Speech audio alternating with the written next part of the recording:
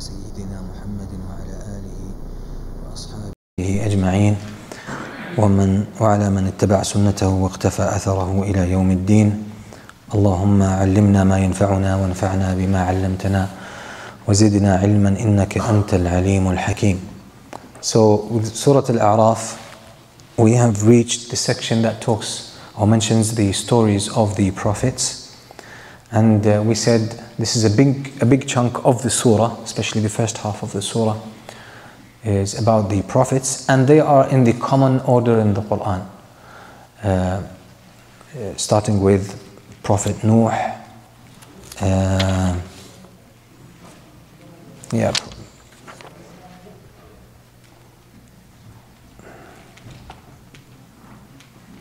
starting with Prophet Nuh alayhi salam, Ad,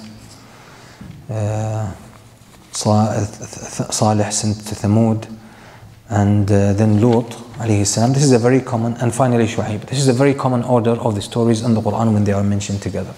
And it serves the purpose in the surah that we mentioned is to console, the purpose was to console the Prophet Muhammad sallallahu alayhi wasallam that opposition is actually the normal response of the people who are not looking for the truth, or the people who are not interested in the truth. And Allah mentions in the Quran, وَكَذَلِكَ جَعَلْنَا فِي كُلِّ قَرْيَةٍ أَكَابِرَ مُجْرِمِيهَا لِيَمْكُرُوا فِيهَا.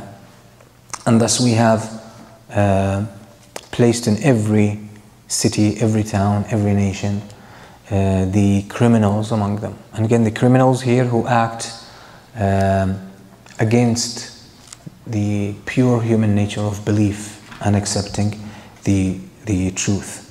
And Allah subhanahu wa ta'ala, with the great emphasis these days on human rights and people's feelings and things like that, some of it is actually good, but it's mixed with a lot of exaggeration in many areas and sometimes immoral stances. Somebody might ask, why does Allah subhanahu wa ta'ala, try good people with bad people? Like, why does Allah allow oppressors? Why does Allah allow disbelievers to give the believers a hard time? Why does Allah allow this to happen? Isn't Allah supposed to help the believers? Allah actually mentions in the Quran, Allah says, وَكَذَلِكَ فَتَنَّا بَعْضَهُمْ بِبَعْضٍ لِيَقُولُوا أَهَؤُلَاءِ مَنَّ اللَّهُ عَلَيْهِمْ مِنْ بَيْنِنَا. And thus we have tried those with those. Allah tests Allah tests the believers with the disbelievers, and Allah tests the disbelievers with the believers. Allah wants to raise the believers higher, and to be raised higher you need to offer something, and sometimes you don't initiate that offer. So Allah subhanahu wa ta'ala makes us go through hardship, so we are patient, so we put up with more challenges and we are more patient, and then Allah rewards us for that. And this is all part of the mercy of Allah subhanahu wa ta'ala. Allah plans your life in an optimal way. Every human being, the qadr runs in your favor all the time. The qadr runs in your favor. But you don't see that, or we don't see that, because we insist on our perspective. We insist on our plan. But if you let the qadr unfold and you respond to Allah with faith, trust and humility, qadr is designed to run in your favor. It's serving you. That's how Allah designed this world. This is how Allah wrote the qadr, the fate and the destiny of every human being.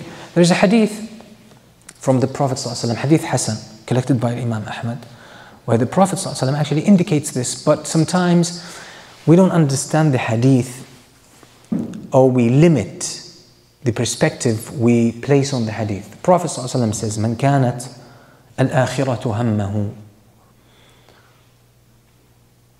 جمع الله له شمله أو أمره وجعل غناه في قلبه وأتته الدنيا وهي راغمة." Whoever has Allah and the last day as his or her main concern, meaning they want Allah. This person is living for Allah. They're seeking Allah.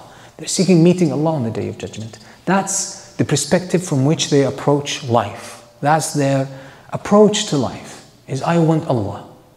Life is a vehicle for me to make it to Allah. It's an environment for me full of resources where I can pick resources and, taking them as stepping stones to Allah. Take this analogy as someone is trying to cross a river and you find stones, you pick stones from the river that you are afraid that would probably, drown you, or it may even pull you with the current. You take stones from the river and you place them in front of you. They become actually the means through which you cross the river and overcome that challenge.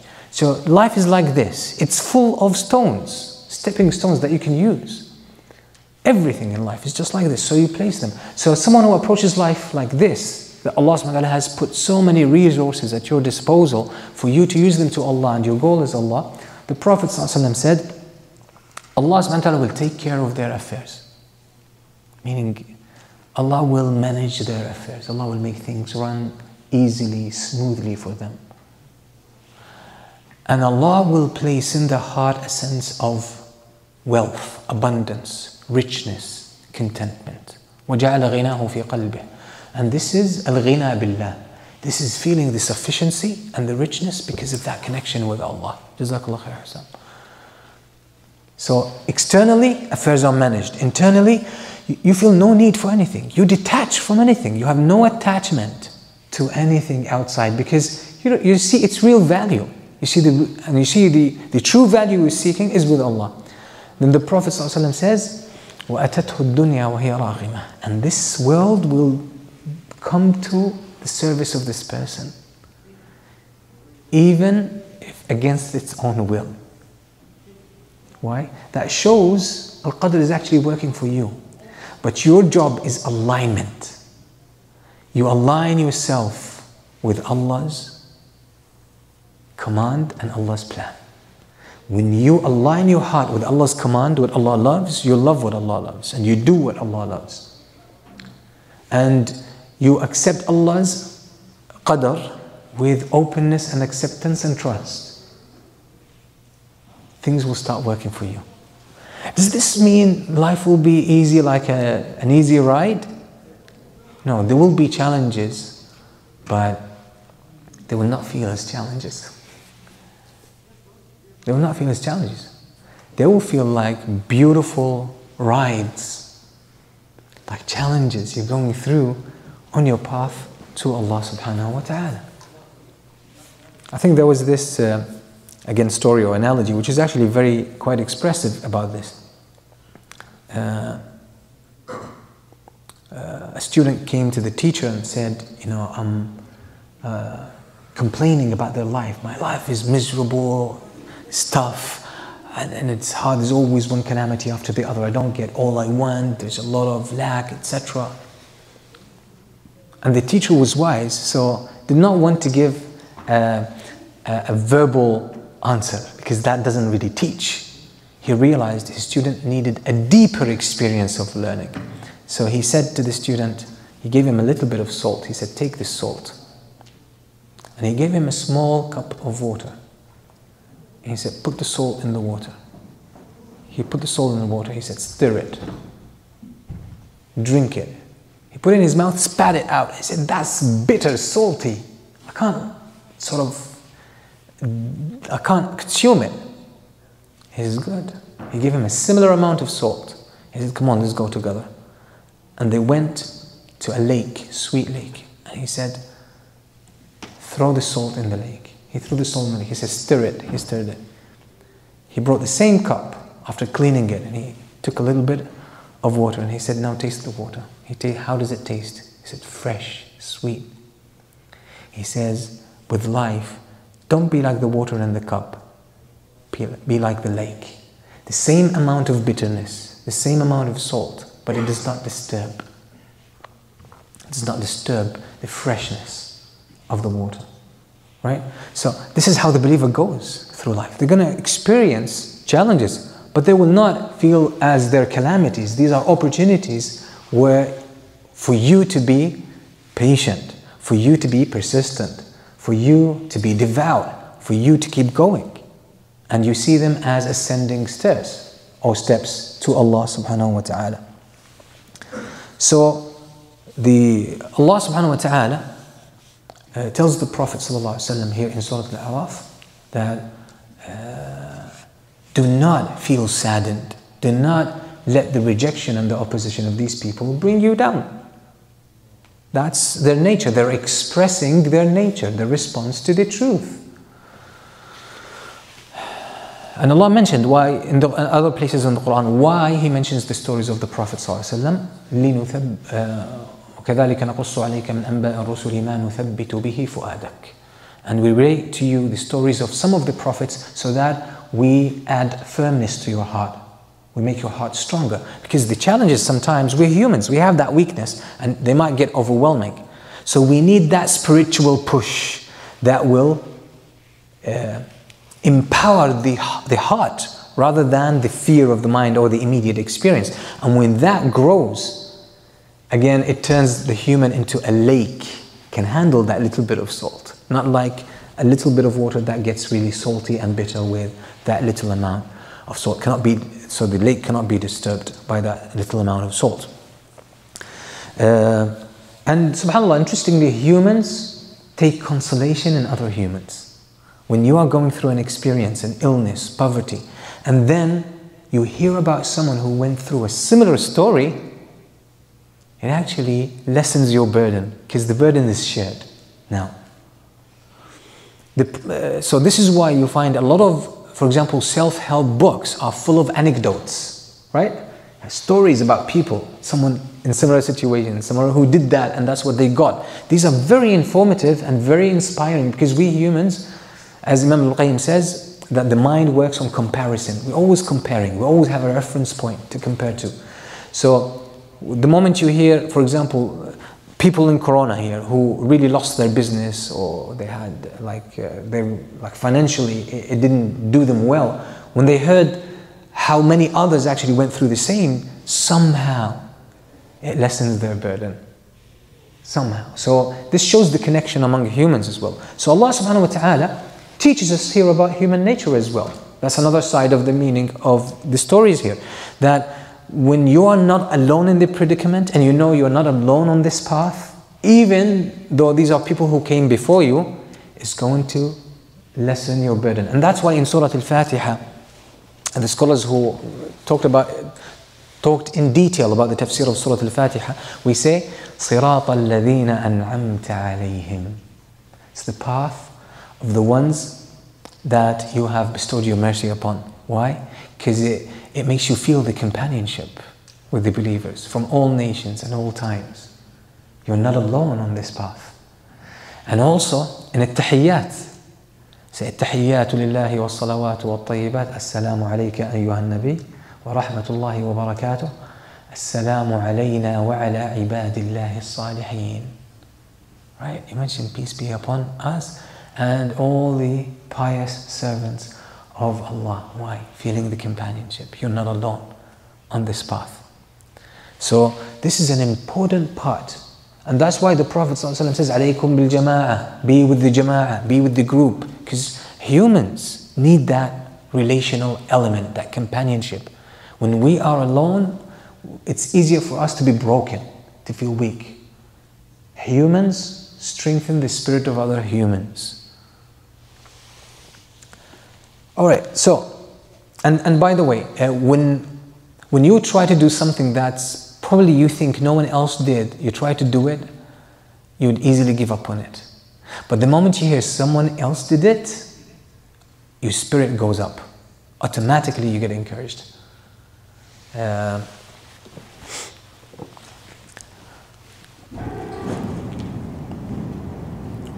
Okay, so Allah subhanahu wa ta'ala tells the Prophet ﷺ about other messengers who came before, and that serves many purposes. Again, the primary purpose is actually to lift the spirit of the Prophet ﷺ, remind him he's not alone in facing this response, and this is just normal, and things will eventually end up in good shape. Allah subhanahu wa ta'ala will give victory to the truth. What is emphasized here is the ridicule.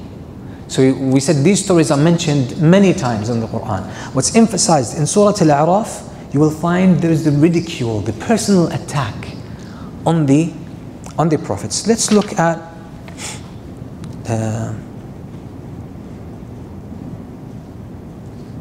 Let's look at Prophet Nuh. Verse number 59. Starts 59. In verse number 60, قال الملأ من قومه إنا لنراك في ضلال مبين.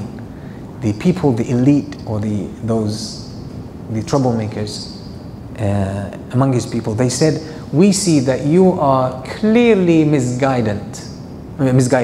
You are basically, what they were trying to say, that it's obvious that you lost it, that you don't have any guidance, you don't know what you're talking about, it doesn't make any sense what you're saying, it's ridiculously off, that what you came with.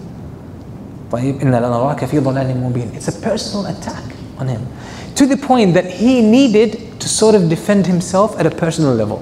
So he said, قَالَ يَا قَوْمِ لَيْسَ بِي ضَلَالَةٌ. He said, oh my people, there is no misguidance in me. There is no misguidance in me. I'm not misguided. So they made it about him. There's a personal attack on him. Then the second story, the story of Prophet Hud with his people Ad. And this is actually even worse. Verse number 66, they say, قال الملأ الذين كفروا من قومه إنا لنراك في سفاهة وإنا لنظنك من الكاذبين. They say, those people, like the troublemakers among his people, they said, we see you in foolishness. You are a fool. Not only you're misguided, but like very degrading, condescending type of language. It's, hey, you're a fool. We see that you are in foolishness. You are steeped in foolishness. Again, a personal attack. So this is emphasized in this surah. So you see, when Allah subhanahu wa ta'ala reveals the stories in the Quran, Allah mentions this story in a way, and the details, in a way that serves the purpose of the surah. So it's not repetition. The stories here have a different taste. The taste here, you will notice, is personal attack. Personal attack on the prophets. Why? Because a big part of or purpose in the surah is to console the prophets and tell him that when they call you a magician, a liar, a poet, a sorcerer, etc., this personal attack on you, okay, this is not a new thing, and it's not about you. فإنهم لا يكذبونك, right? It's not that they don't trust you, ولكن الظالمين بآيات الله يجحدون, but they reject Allah's signs and Allah's words. Alright, so this Prophet Hud, he was called foolish. To the point that he had to defend himself. Verse number 67, he said, قَالَ يَا قَوْمِ لَيْسَ بِي سَفَاهَةٌ.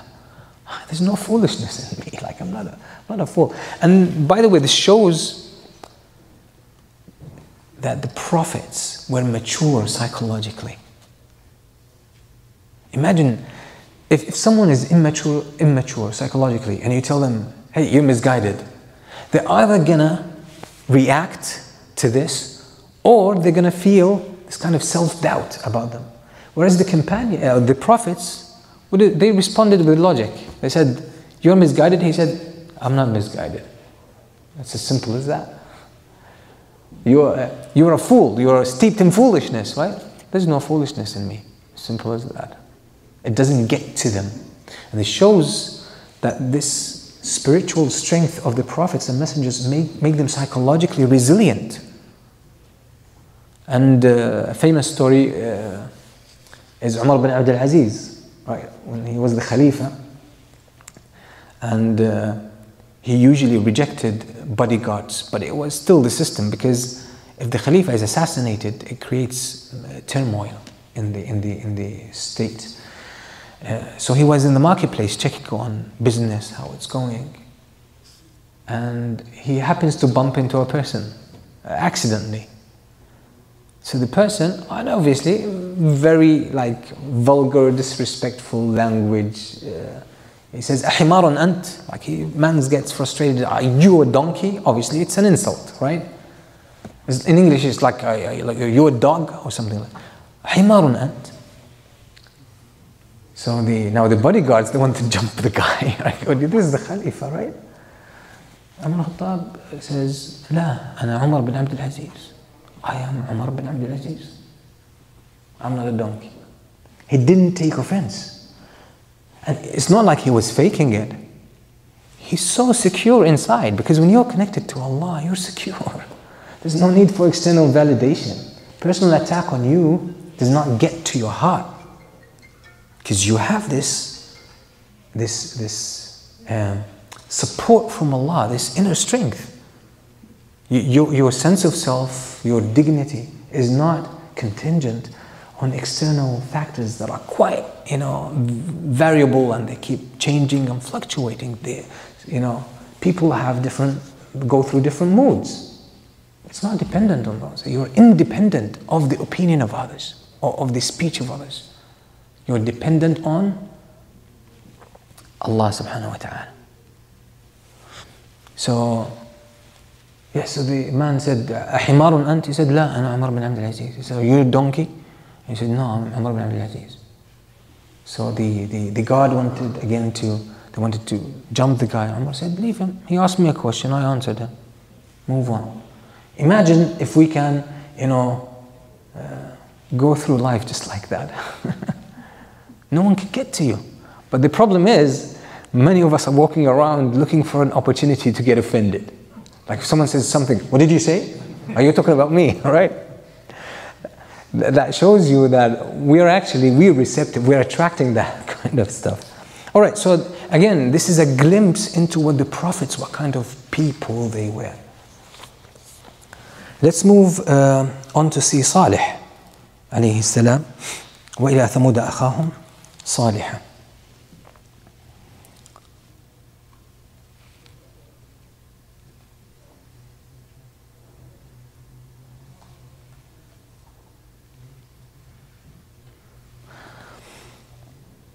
Look at the humiliation. It's a little bit contextual here. The ridicule is not straightforward, it's contextual. So Allah says in verse number 37, He starts the story of Prophet Salih alayhi salam, that he said to his people, fear Allah, you have no true God, no one who deserves to be worshipped but Him. There is a sign has come to you from Allah. This is the she-camel. So let it eat from this land, the land of Allah, and do not bring any harm to it. And remember, or be mindful, how Allah made you dominant on earth after Ad, who were destroyed, right? And Allah facilitated or gave you power over the earth to use it, build houses, and carve houses into mountains. So remember the bounties of Allah upon you, and do not bring about mischief, do not spread mischief. Look at the arrogant ones among them, just the arrogance. So they were haughty, looking down upon Salih and the believers. So it's not like they were saying, hey, you're wrong, you're misguided, you're fool. No, they said, قال الملأ الذين استكبروا من قومه للذين استضعفوا. The arrogant ones said to the weaker ones, the simple ones, لمن آمن منهم, to the believers, among the good ones. Do you really know that Salih do you have a proof that Salih is sent from Allah? Do you really know that for sure? And it could also be interpreted, which is some of the scholars of tafsir mentioned, that they didn't ask them as a question, as an inquiry, but they asked them as they were pulling their feet. They said, they gave the wrong impression to the believers, because they already resisted, and they were arrogant, acting with arrogance, looking down upon Salih alayhi salam and the believers. Now one day they came to these believers and they said, hey, do you know that Salih was sent by Allah? Now you're full of hope as a believer. These arrogant ones are about to believe. The Prophet ﷺ went through something like that. When the surah of Abasa was revealed down, the Prophet ﷺ was speaking to the leaders in Mecca, and he sensed some positive response, some receptivity from them. So he wanted to invest in that, and then Abdullah ibn Maktoum, the blind person, came to the Prophet ﷺ asking him about something and about Allah. The Prophet ﷺ frowned in the face of Abdullah ibn Maktoum, like it's not time, like there is some hope here that maybe these arrogant people would actually, surrender, be humble themselves to the truth and believe, right? So the Prophet ﷺ had hope, and this is pulling their legs. So the people of Salih, the arrogant ones among them, the disbelievers, they set up the believing ones, and they said to them, do you know that Salih is sent from Allah? So the believers said, yeah, we believe in him. Now when they said we believe in him, the arrogant ones, they said, we reject what you believe in. It's sort of, again, it's a play on words, but again, it's very like passively aggressive, and it's very deceptive in the approach. قالوا إنا بما أرسل به كافرون قالوا إنا بالذي آمنتم به كافرون قال الذين استكبروا إنا بالذي آمنتم به كافرون. The arrogant ones, they said, what you believe in, we disbelieve in. Meaning, we're not going to stoop to that, to your level. And then, what did they do? They killed the miracle, which is the she-camel, and then they addressed Salih. They said, okay, you warned us, we killed your camel, bring your punishment. So again, a personal challenge here. Then Allah subhanahu wa ta'ala obviously sent upon them an earthquake that destroyed them. طيب, let's come to Lut.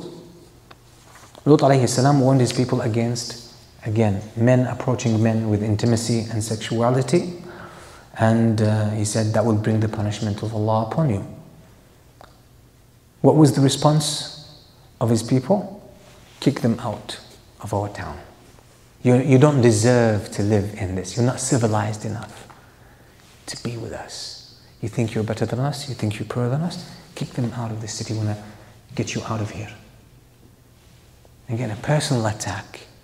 The Prophet ﷺ experienced all types of these attacks. There was a personal attack on him that you are misguided. What you came with is asatir al-awwaleen, things that you borrowed from previous nations, fairy tales. You learned that from the Jews, from the Christians.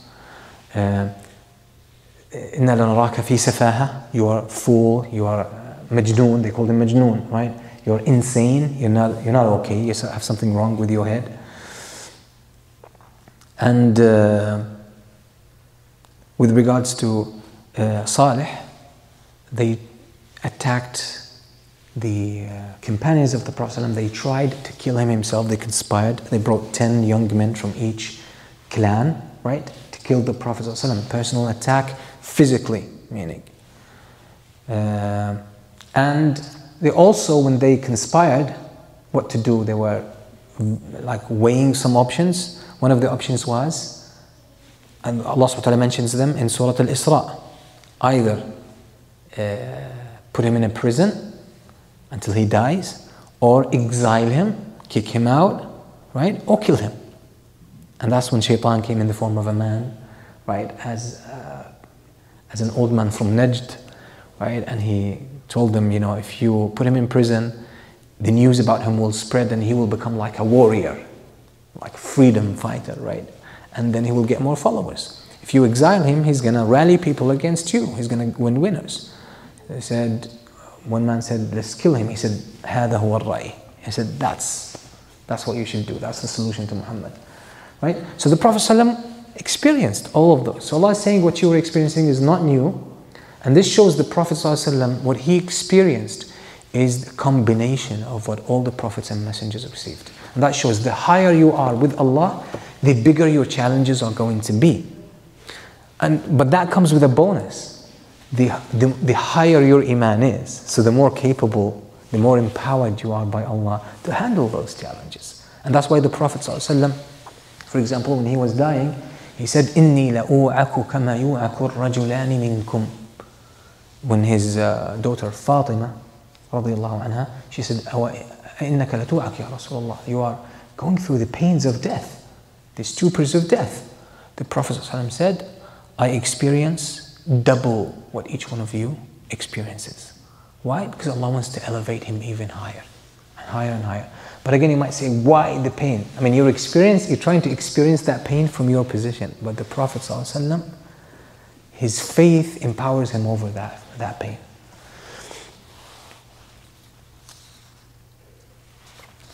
Shu'aib, let's come to Shu'aib. The story of Prophet Shu'aib alayhi salam, what they said to him.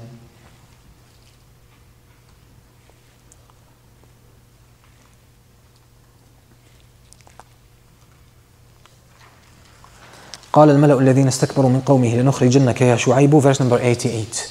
قال الملأ الذين استكبروا من قومه لنخرجنك يا شعيب والذين آمنوا معك من قريتنا أو لتعودن في ملتنا قال أولو كنا كارهين قد افترينا على الله كذبا إن عدنا في ملتكم بعد إذ نجانا الله منها. So the troublemakers from his people, those who are arrogant, they said, we shall kick you out, Ya Shu'aib, and those who have joined you in faith, or we give you another option, you come back, or you go back to our way of life, to our faith, our religion. He said, what if we reject both? We're not going for this or for that. We're not going to, you can't force us into believing in your way. We would be lying if we were just to follow your ways after we have seen the truth, after Allah has saved us from us. Allah saved us from that. So eventually they gave him a serious threat. And look at again the composure of the prophets. Verse number 89 in the middle. He says, وَمَا يَكُونُ لَنَا أَن نَعُودَ فِيهَا إِلَّا أَن يَشَاءَ اللَّهُ رَبُّنَا. We would not go back into your way of life. Right? But look at what he says. Unless Allah wills something. He's basically saying, even our guidance is not up to us. We refuse to go back into your religion or your way of life. And we will never go back. But things are not in our hands, things are in the hands of Allah. إِلَّا أَن يَشَاءَ اللَّهُ. If Allah wants something, again he emphasizes Tawheed, the oneness of Allah. And then look at the courage that comes from faith. By the way, fear comes from being distant from Allah. Fear of the creation, fear of consequences. When a person's heart is full of connection and love of Allah, there's no place for fear. They don't know fear. So there is a trade-off between Iman and fear of other things. This is why Imam Ahmad said,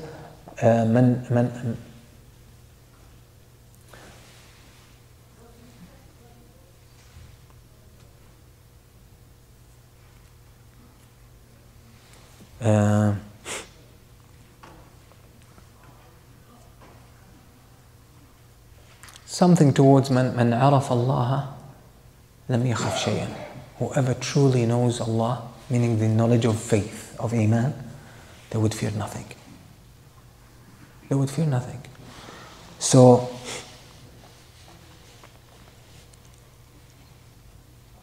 look at how he responded to them after that threat. He said, وَسِعَ رَبُّنَا كُلَّ شَيْءٍ عِلْمًا. Allah has covered everything in knowledge. Allah knows. Allah knows who you are, who we are, what's the truth and what's falsehood. And Allah knows what's going to happen. Everything's in the hands of Allah. عَلَى اللَّهِ تَوَكَّلْنَا. For us, with these options you gave us and the threat, serious threat, and obviously he's weak with the little people who are with him, the others, they have the power and the means. He said, عَلَى اللَّهِ تَوَكَّلْنَا. For us, we rely on Allah. We trust on Allah. You do what you want to do. رَبَّنَا افتح بيننا وبين قومنا بالحق وأنت خير الفاتحين. He turns to Allah. Oh Allah, you settle this affair, this issue between us and our people, and you are the best of judges, or you are the best one to settle this affair. So there was more threat from his people, verse number 90. وقال الملأ الذين كفروا من قومه لئن اتبعتم شعيبا إنكم إذا لخاسرون. Again, the arrogant ones said to the believers, if you truly follow Shu'aib and you remain with him, you are going to be the losers, because we're going to kick you out or kill you, destroy you. So it was a serious threat. The Prophet Muhammad ﷺ went through the same. But look at the courage of Prophet Shu'aib alayhi salam. He said, do what you want. Do what you want. We put our trust in Allah. He knows everything. He's aware of everything. Oh Allah, you judge between us. That's it. but not saying, oh, take a compromise, it's a time of need, I'm under pressure, let me make a compromise. None of that. Why? The level of faith does not permit. That level of faith of a prophet does not permit. They cannot get themselves to give in. And that's the beauty of faith. That's the beauty of faith. Now, someone who would not have this level of faith, they would be exempt, by the way. Like some of the companions, like Ammar bin Yasir. Ammar bin Yasir radiallahu anhu, who came to the Prophet ﷺ, and he said, he came in a very bad state. He said, Ya Rasulullah, I did something horrible. He said, what did you do? He said, I insulted you. He said, how come? He said, people took me, they tortured my father, they tortured me, they killed my mother in front of me, until I say something bad about you. And I did. The Prophet ﷺ said, if they do it again, insult me again. It doesn't mean that companion didn't have higher level of faith, but it's not the same as prophets and messengers. It depends on the level of iman. So this is why sometimes there are answers that are not fit for everyone. There are challenges that are not fit for everyone. So, and this is why scholars many times actually, and this is a very common thing in the books of fiqh, they would give an answer based on the faith of the person. Their assessment, their personal assessment of the faith of the person. If they see, because in Islam we have two things, rukhsa and azima. Rukhsa is an exemption. Sharia allows for that. But there is something called azima, which is basically not taking the exemption. Not taking the exemption, going the hard way. Now, if someone does not have strong faith, it's actually very problematic for them to take the hard way. It could be a real fitna and they could actually lose their faith. So what Islam really, what a wise faqih scholar should choose for them, the easy way out. Whereas someone who has the faith, they should be encouraged to take the azima, the hard way. This is why the woman who came to the Prophet ﷺ said, Ya Rasulullah, inni usra' wa idha sura'at fa inni ankashif. Like, I have fits, maybe she was epileptic. I get these fits, and when I do that, I move around and my body gets exposed. The Prophet ﷺ told her, In shi'ti da'awtu laki, fashafaki Allah wa in shi'ti sabarti wa laki al-jannah. If you wish, I can make dua for you and Allah would heal you from these fits. But if you wish, this is the rukhsa, right? Easy way out. The azima, if you wish, you could be patient with that state. Live with it. And your reward with Allah would be Jannah. Which one do you choose? She said, Ya Rasulullah, asbir. I'll be patient. I'll take the hard way. She had faith. ولكن ادعو الله لي ألا أتكشف. Make dua that I do not expose my body when I go through these fits. So the Prophet ﷺ made dua for her. And this is the same thing. There's a debate among scholars. Shall a person take medicine or not take medicine? In certain states. Right? You'll find some of the companions would say, no medicine. Why? For them, it's a trial that came to them from Allah. They want to go through it the hard way. Whereas the Prophet ﷺ says, Tadawaw ibadallah. O servants of Allah, seek medication. Seek medication. Okay? So matters in Islam and Sharia are not, many people like them to be very simplistic. They hear a hadith and they say, okay, that's a hadith, take that hadith and that's it for everyone. But we don't realize Islam is richer than this very childish approach. So again, the prophets here, Prophet Shu'aib, showed so much courage and restraint in such a very scary, overwhelming situation. He was not shaken by that. Why? Because faith. It's faith. And eventually Allah subhanahu wa ta'ala destroyed them. Then Allah reprimands the people who, again, do not take heed of the signs of Allah and the warnings and the messages that come from prophets and messengers. And that's a warning for the people of Quraysh. And again, we said the surah at the beginning. Don't forget the verse, the second verse, which is Kitabun anzalnahu ilayk. It's about the revelation of the Prophet Muhammad sallallahu alaihi wasallam. The surah is going to talk about this. فَلَا يَكُنْ فِي صَدْرِكَ حَرَجٍ. Do not be saddened by the response. That's consolation of the Prophet sallallahu alaihi wasallam. And third one, so that you warn and remind. So this is a warning for the rejectors of faith. Then Allah subhanahu wa ta'ala refers to the story of Musa alayhi salam. This is in verse number 103. And it takes quite a bit of Surah Al-A'raf.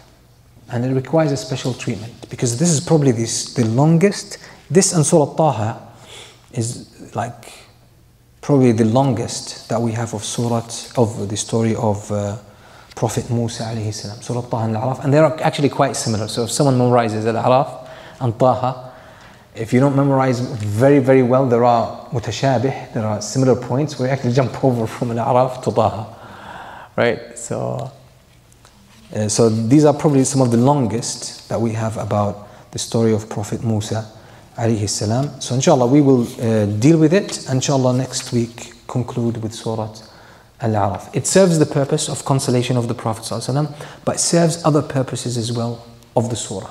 Talking about the revelation, the guidance, and talking about how people respond to it. So those who respond negatively, it's a warning, it serves as a warning. Those who don't respond positive, or those who respond with acceptance, it will be a reminder, meaning an awakening of their fitrah.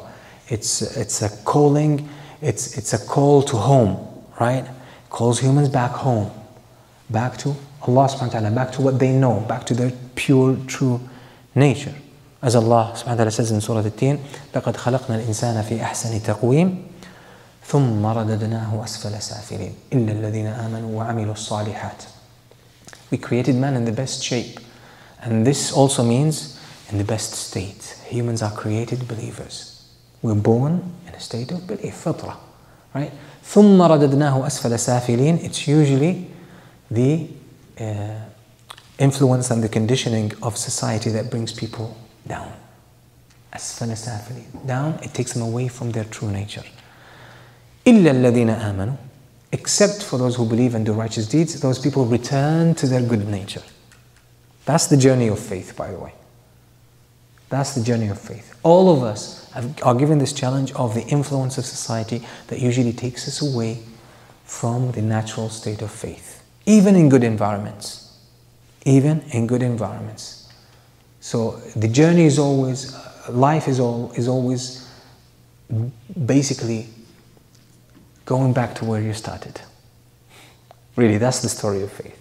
Going back to where you started, to where Allah, started you. The state of faith and belief. Okay, so we're going to stop here. We can take a couple of questions about the surah. Anything about the surah? Nothing? طيب, خير إن شاء الله. So we will meet بإذن الله تعالى next week. جزاكم الله خيرا وصلى الله وسلم على سيدنا محمد وآله وصحبه وسلم. وإياك.